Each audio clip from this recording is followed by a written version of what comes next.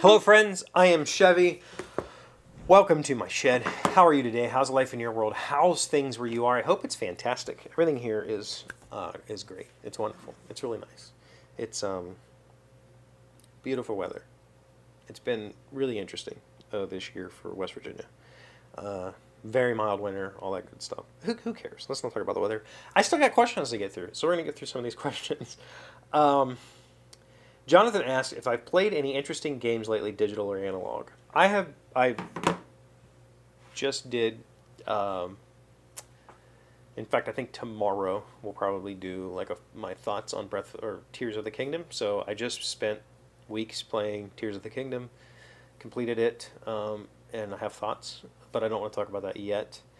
That's maybe the only thing digital I've been playing. I play word games on my phone. I think we talked about that. Grim Tides I played for a good bit. It's a neat little digital game. Lately, though, as far as tabletop games go, we haven't, we talked about weeks ago, the Gen Con thing, whatever. I haven't been playing a lot. Em and I got Radlands for Christmas. That's been an interesting game to just pull out and play sometimes. Azul, she also got me Azul, and we've been playing that, enjoying that. When I say we've been playing it, I mean we played it a couple of times in like February and March, and maybe once in April or something. Like we haven't been doing the sit down and play board games a lot lately. The train game, been play testing the train game a good bit. I think that what I'm calling version 3. So version 1, I finished last year, maybe the year before. It was last year. I finished it and said, this is done. This is a complete product. It's an interesting game, but it suffers in a lot of ways. Then I did a version 2, which worked, but it wasn't quite right. And now I'm on what I call version 3. It's truthfully like version 75 or something, but it's dramatically different. And but it retains all the core. And so I think I've been working on the graphic design. Not that I'm going to publish it. I think we talked a couple weeks ago about maybe doing like a small scale release, like a hand assembled, like Chevee puts this together. If I do that, this is going to be one of those situations where I need a couple of you to say, yes, I want one. And yes, I'm willing to spend probably $100, maybe I can get it done for less, but if I'm going to do a small run of them, I want it to be like the best quality that I can get, which means a quad-fold traditional board. It means wooden components. It means linen printed cards. It means all of the upgrades that I have to pay extra for through, the GameCrafter, the printing service. It means all of that. And then me hand making the wooden components, and it's going to be expensive. Just the printed product is 2/3 of that or something. So that's a possibility, and we'll talk about if I decide to do that. We'll do a video on the train game shortly. I need to get together a new printed, I think this is done version, and make sure it's what I want it to be before I make that decision. But that's been it's been interesting. I've actually been very interested in that game lately. For a while there, it felt like it was a chore. I'm actually very interested in it. I'm very interested in playing it because I think that it plays very differently depending on setup and cards and whatever. So that's cool. Oh yeah. So we got beer and bread. I don't know if you know the story about beer and bread. Last year at Gen Con, I took a picture of beer and bread. I interrupted a meeting, and I'm pretty sure that the team that I interrupted wrote an article about me, being like, don't interrupt people in meetings at conventions.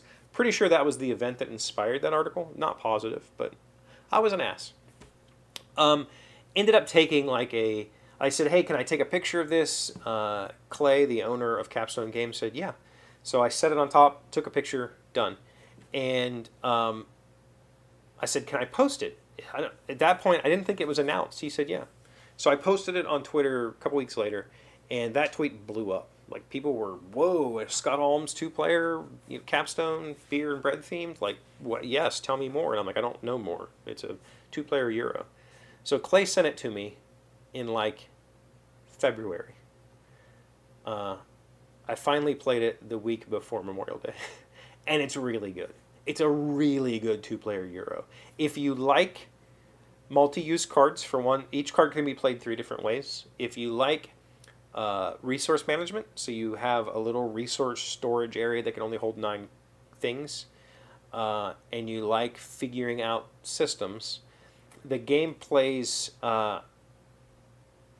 it's kind of like play a card, pass your hand. Well, it literally is play a card, pass your hand. But you don't do that every round. So there's like, what they have is wet, not wet seasons, plentiful seasons, I think they're called, and then dry seasons. So during a plentiful season, you'll do the play card pass. During the dry seasons, you'll play with what you have left in front of you. And so and the cool twist on this whole thing is you've got a farm. You have hops and barley and wheat and water, and so there's multiple resources to manage. You need to bake bread and you need to make beer and bread. Duh. Whichever one you do the least of, that's your final score. So you have to do both if you want to score points. You can't focus. Very, very, very interesting game. It's quick. The first time we played it was maybe 45 minutes. I think you can get it done in like 20 minutes after you know the cards and stuff. The hardest part is determining, like... The hardest part... This would be my one... The one thing that I think will take away from this game for some people is because you're doing the pass and play. So I'm looking at my hand, and when you play a card, you can play it for resources. So you can say, all right, I want to get wheat. And so you play a card that has a wheat symbol on it, you put it on top of your stack of resources, and you get all the resources shown. So you'll get your wheat or whatever.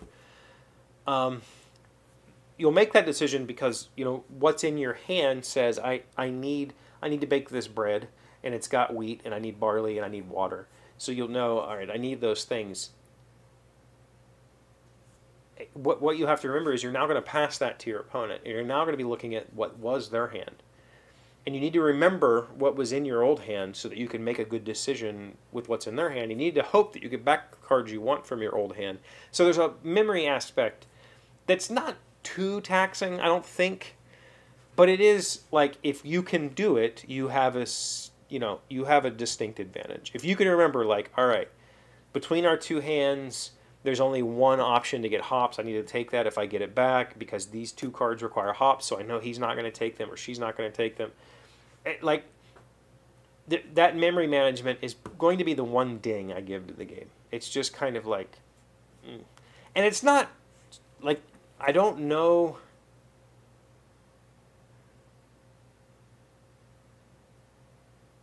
Now, you couldn't play with open hands. I was thinking maybe you could play open-handed, but I would get to see what you're doing, and which would influence my decision. That probably wouldn't work. But if there was an easier way to mitigate that memory management thing, that would probably help. But it's a solid game despite the fact that you have to remember stuff, and we've been really enjoying it. So I think that's about it. Game night. I went to game night a couple of times in May. I don't really know that I have anything memorable that I played there, though. Rear Window was interesting. Not amazing, just kind of okay. The heck else have I played there?